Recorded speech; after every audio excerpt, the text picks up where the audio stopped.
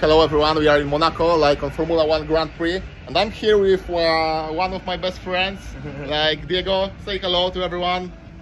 Fala pessoal. Vocês vão ter que entender português agora. English, please. They need to learn Portuguese. I do not have a translator for Brazil or Portuguese subtitles. All right, so I would like to ask them what's the price of Bitcoin in 2022 is going to be. So Diego, you're first. Like, what is your expectation for Bitcoin? 44,000. 44, like on the end of the year, the last day of December, right? Okay, your turn, my dear friend. You can take the phone. 50,000. And that's it. Yeah, that's it. Okay, without any argument, just it, 50,000. Okay, what is your expectation for Bitcoin price till the end of the year?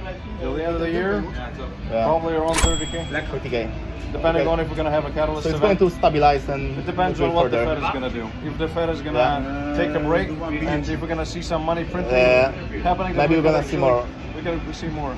Okay, my dear friend, your choose. You can talk right now about the future Bitcoin price in the end of the 2022. 2022? Yeah. It's too far away, man. I don't know what the Let's say in 7 months from now. No, that's too But far. let's guess. Let's take a shot. Let's take a guess.